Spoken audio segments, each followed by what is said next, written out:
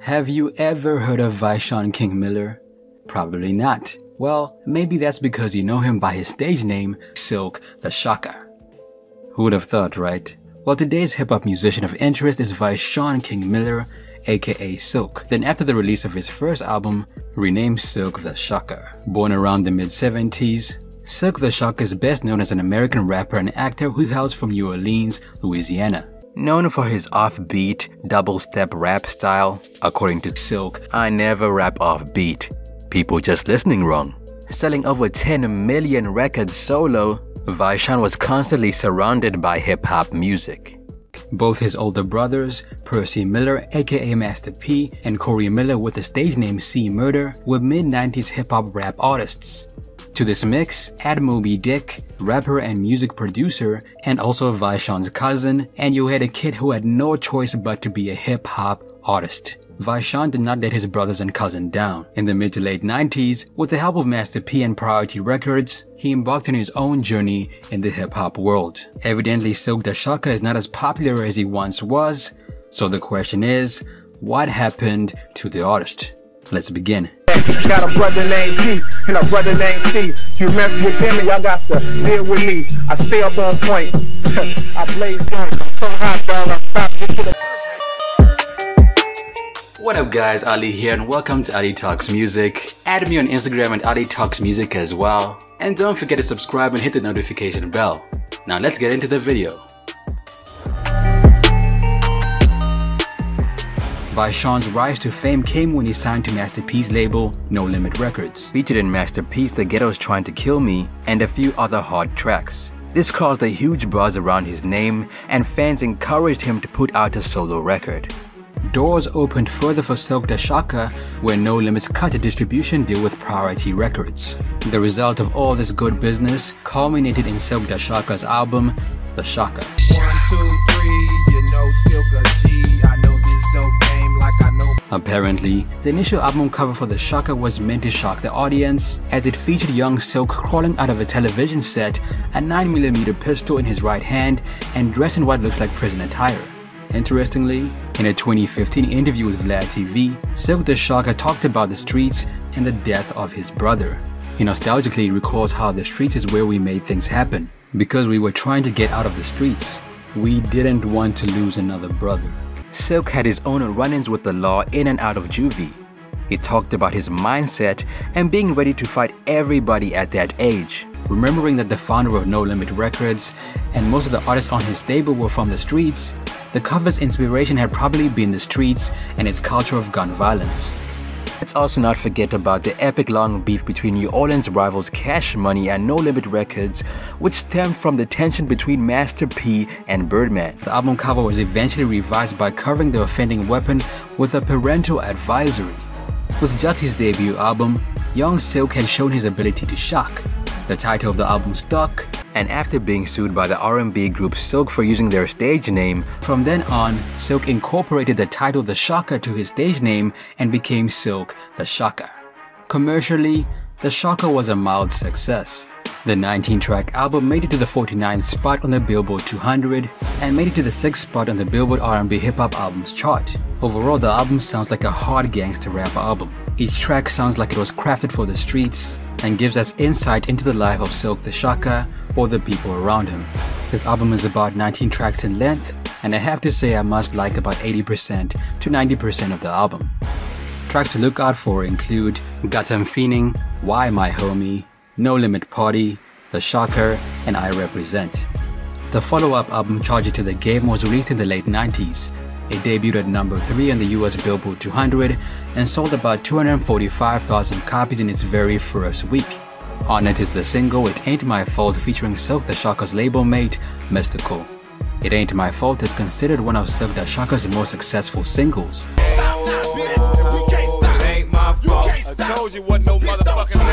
It sampled a jazz song of the same name, written by Smokey Johnson and Wardell Krazeg. I know I said that wrong.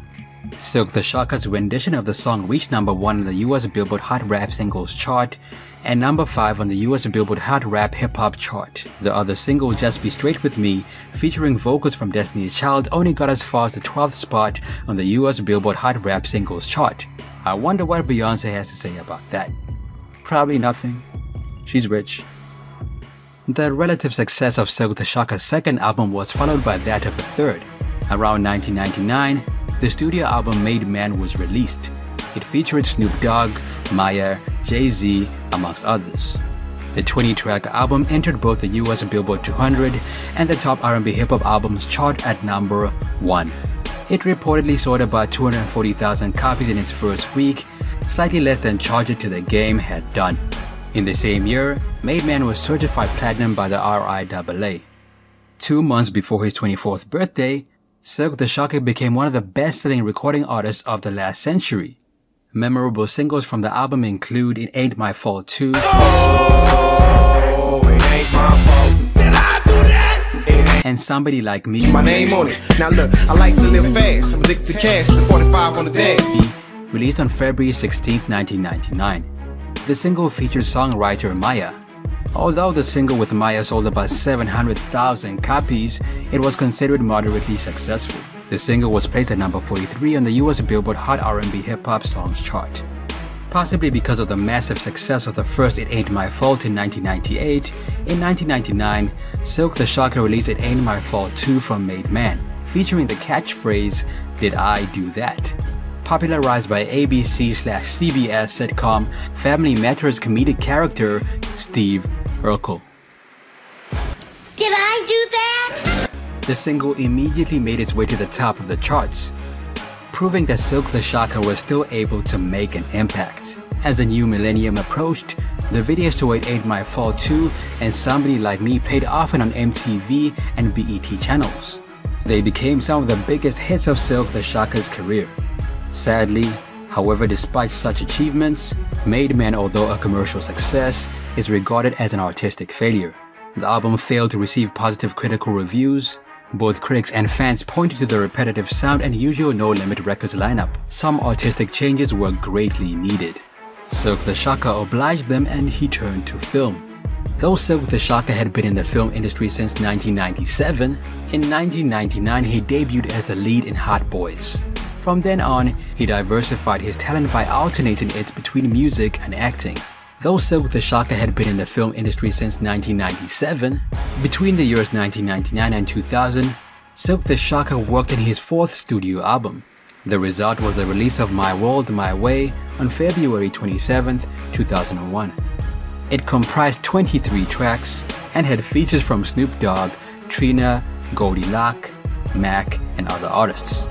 On this album, the tracks that stood out are He Did That featuring Master P and Mac, That's Cool featuring Trina, featuring Slay Sean, and D-Game. It took 3 years for the 4th to sell 700,000 copies. The album made its way to number 12 on the Billboard 200. The album managed to produce another relative chart success called Pop Locking featuring Snoop Dogg and Goldie Lock. Hey, do that damn thing. Me and my nephew, Doghouse, keep it true. Roll. The video to the popular He Did That was released on September 5, 2001. Interestingly, it features what looks like a mansion and luxurious cars parked or being driven around. Fittingly, Master P, symbolically the man who did that and made all the luxury possible, cameos in the video. Despite the display of expensive cars and near-naked women featured in He Did That, the album's singles were mostly unsuccessful. It was Silkk The Shocker's turn to be shocked. As a result, around 2001 and 2004, he took an apparent leave of absence from the music scene. He came back around 2004 with his 5th studio album called Based on a True Story. It then became obvious that his silence had been a working holiday. Perhaps not surprising for someone who believes that if you keep working, you will eventually get your just due. This as it may be though, the resultant album was an abysmal failure and goes down as the lowest charting album of Silkk The Shocker's career. In its first week, the album sold about 30,000 copies. By 2012, 8 years later, it had only sold about 325,000 copies, just slightly over what the second album had sold in 1 week. based on a true story, made it to number 88 on the Billboard 200. After the poor performance of his 5th studio album, Silkk The Shocker took a leave of absence from the music scene for about a year. After that, Shocker returned again and was affiliated with the WWE, and not in the manner that you may think. In 2006, Silkk The Shocker announced his return to music by featuring with a host of other artists on the World Wrestling Entertainment's WWE Reckless Intent album. On the album, Silkk The Shocker performs the single I'm Coming that later became WWE SmackDown wrestler Montel Vontavious Porter's theme song. He also created another theme song for SmackDown's Orlando Jordan. After that, Silkk The Shocker once again withdrew from the music scene, only to be heard from again about 4 years later. Around 2010, Silkk The Shocker resurfaced with the release of his first mixtape, All I Do Is Win.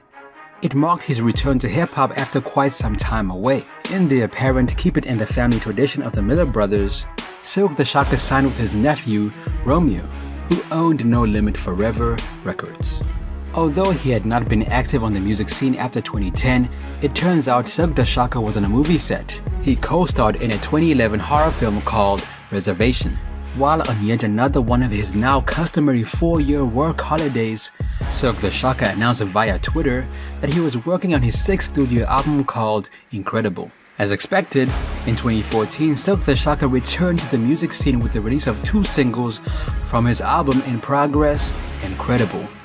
These were Don't Give Up, released around April 2014, and We Ain't Trippin', released around May.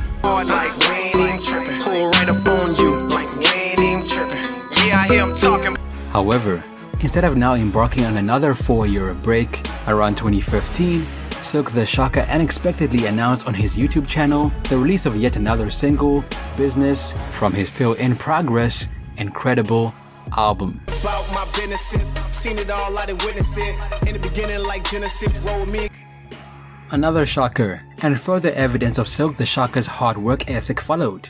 In the same year, he played leading roles in the films More Money, More Family. In Silkk The Shocker's words, hard work pays. His work ethic is quite commendable. From 2016 to 2017, Silkk The Shocker was absent from the music scene.